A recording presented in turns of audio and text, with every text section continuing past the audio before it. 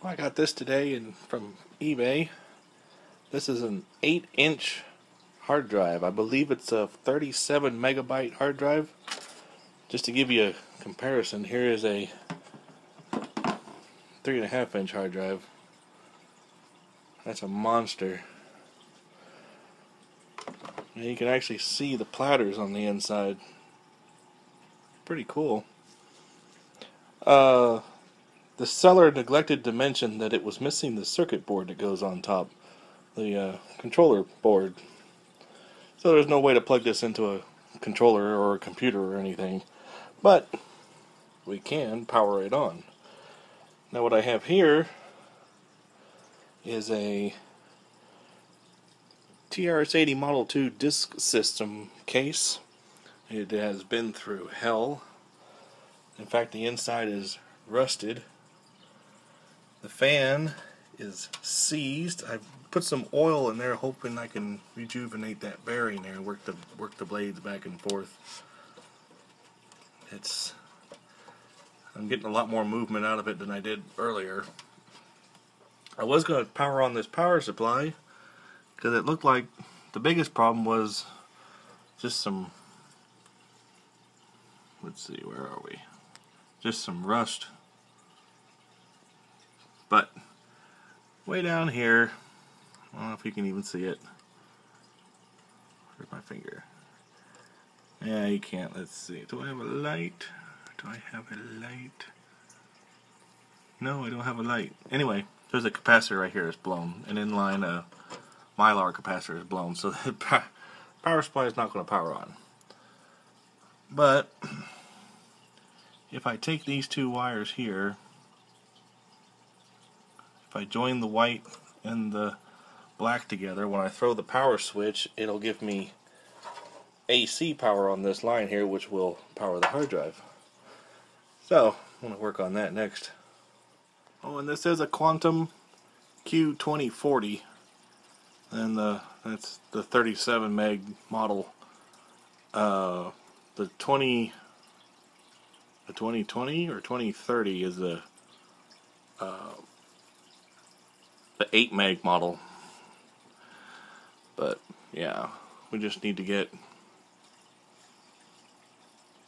well, and then this plug's not going to fit, so I'm going to figure out something. Yeah. I got the bottom plate off. You can see this is where the motor is, and it does spin pretty freely. Here's our power. It actually looks like somebody, oh, now wait a minute, I didn't see that with the cover on. Well, you can't see, there you go. I was going to say, in there, all the pins are smashed. But that's not the plug. That's the plug. There we go. Alright, well it's still not the same. Still not the same there, but the green one is ground. The green comes over here and goes right to the side of the motor. And white goes to this. Golly, this camera. White goes to this capacitor.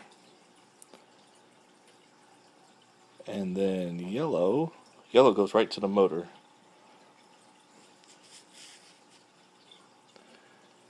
So white ought to be neutral. Okay, we got those two jury-rigged together. We got our power going into the hard drive. As messy as that looks, none of that's touching, so that should be good enough for a quick little power on. I'll do something a little more permanent if I want to run the hard drive longer. Now to plug power into this thing and hope nothing down there is dead shorted.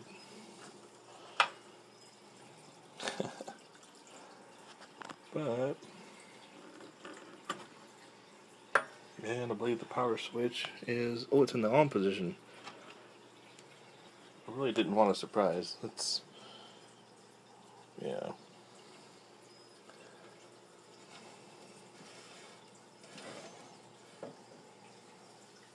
Okay, we got AC plugged in. I'm ready to throw this little switch and see what happens for the first time. Hopefully nothing will blow up. Let me get out of the line of fire. I don't know if anything... well, there's no AC going to that circuit board, so nothing should go there. Alright, here we go.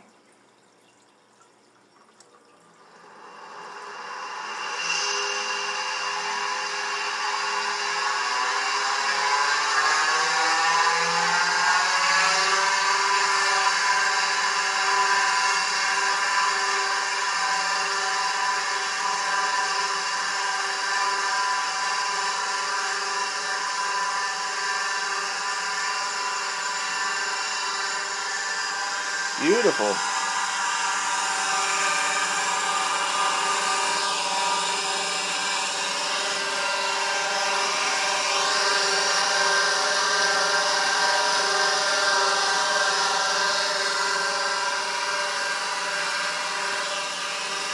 This has got no electronics, so it's not gonna, the heads aren't gonna move.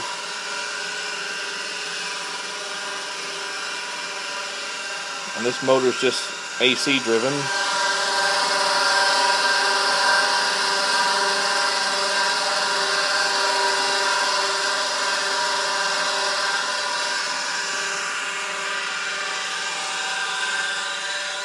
Well, it means the power switch works.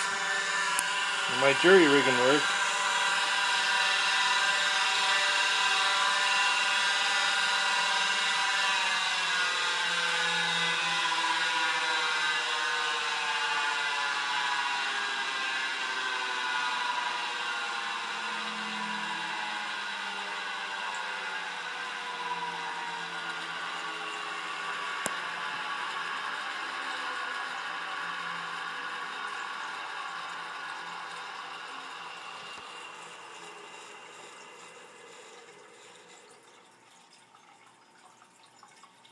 Let's go again.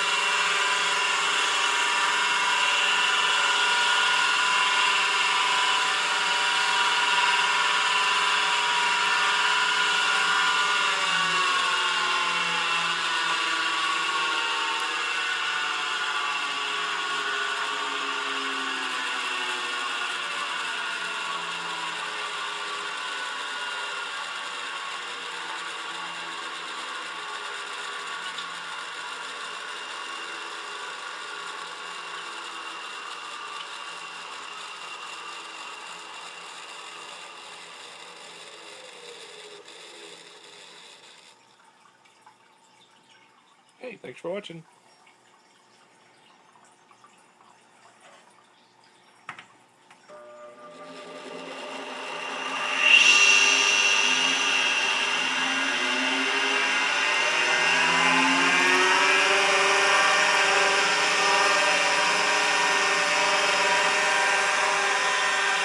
It's almost like the AC motor spins up before the rest of the thing does.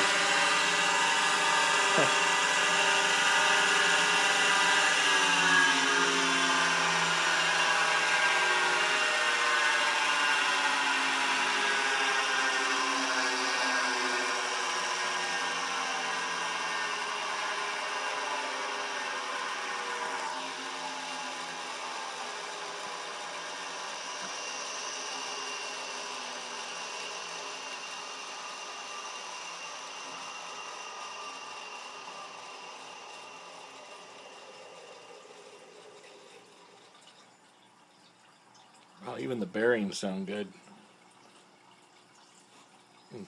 Cold to the touch. It's got pretty simple. Got a connector there. That's a sensor that for the brake. Not a sensor. It's for the brake to stop the platters, which is not connected. So, and then that's the connector for the circuit board. That would connect the read and write heads. And this is the larger model. This has the 1, 2, 3, 4 platters inside. Okie doke. That's it.